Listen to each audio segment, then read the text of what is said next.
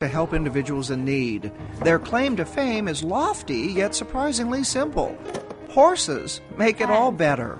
This beautiful countryside in Zionsville, Indiana, is the perfect tranquil setting for a natural, yet safe therapy session. But this job is not an easy one. Oh. The 7 horses and 3 ponies on the estate need to be groomed and prepared and saddled up for their patient riders.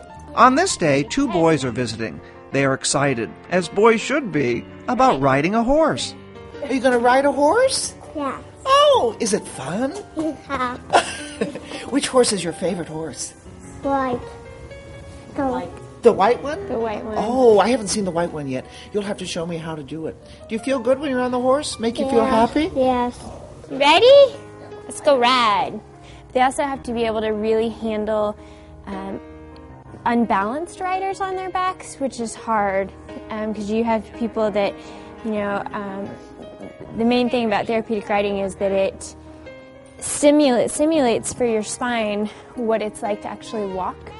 So you have a lot of people that are very unbalanced because they can't walk in normal life. Walk on! In listing the calm qualities of these special horses, it's called Equine Assisted Therapy Services. Here we go, we're going to stretch up high, see if you can grab some clouds. And the instructors and handlers here are very sure it's just what the doctor ordered. They're okay with people that may scream on their backs or have a tantrum. They have to be okay with people having seizures on their backs. They have to be okay with just all kinds of different situations. We usually, about 1 out of 7 horses that are on trial make it to actually being a therapy horse. So it's a very select club. And the parents insist riding these horses is helping them. Oh, it makes him feel so good. He's got a speech delay, so it's brought his confidence up to use his words. It certainly has. He's pretty chatty. He is.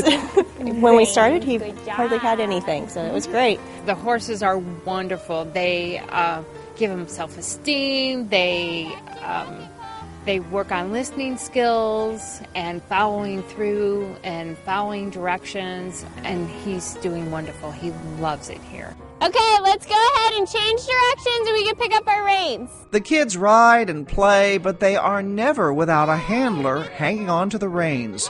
They are safe, yet free. But horses are also, they're herd animals. They like companions. They like to be with people, so they respond very naturally. They're very, very honest animals.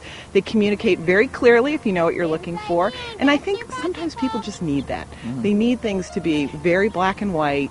They need to know that someone is going to respond positively to them regardless of what their disabilities are. Interested? Morning Dove accepts riders with physical, mental, emotional, or social disabilities. New participants are referred by physicians or therapists or word of mouth for adults and kids.